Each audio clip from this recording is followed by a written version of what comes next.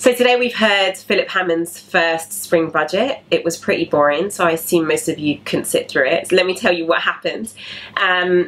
For me, it felt like Hammond was hoping we had collective amnesia of all of the cuts that have happened up till now, because there were a few announcements about spending on services. So for instance, on social care, which is in crisis, we heard an investment of 2 billion, but there's a funding gap of 5 billion driven by public spending cuts.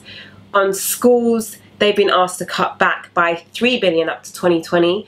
And there was an announcement of a £320 million fund to pay for grammar schools, free schools, faith schools, schools actually that could undermine equality and social mobility. Finally, on domestic violence, it's International Women's Day. We'd expect to hear some good news for women in the budget. There was an announcement for 20 million. The problem is, of course, is that the cuts up till now mean that 1 in 5 refuges have shut since 2010. So this really was a matter of taking in with 2 hands and today giving back a little bit with 1 hand. So the Chancellor's excuse for holding back on giving more to public services was that he's saving money for a rainy day, or he's saving money for Brexit. Now, that fails to recognise where we are. We're in a thunderstorm.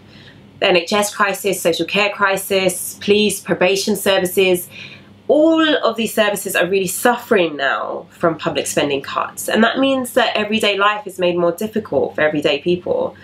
And we're also faced with the slowest growth in incomes for 60 years. So we would have hoped for more.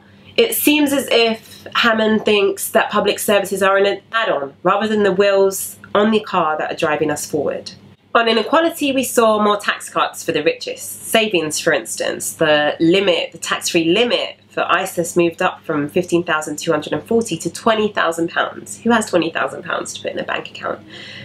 The top tax band moved up from £43,000 to £45,000, again putting more money in the pockets of the richest. What would I have liked to have seen today? Well, Brexit puts us in uncharted waters. There's so much work to be done. I mean, it's put everything back on the table: trade, regional investment, workers' rights. And yet today all we heard was tinkering and piecemeal. I would have loved to have heard about the end of public spending cuts. I would have liked to have seen the commitment to ground infrastructure spending, social and physical, regionally, not just in London and the South East. We heard nothing of that, really. Nothing about the industrial strategy. I mean, how are we going to emerge a stronger Britain if we don't invest now? Unprecedented challenges call for bold moves and innovative thinking, but today all we got was more of the same.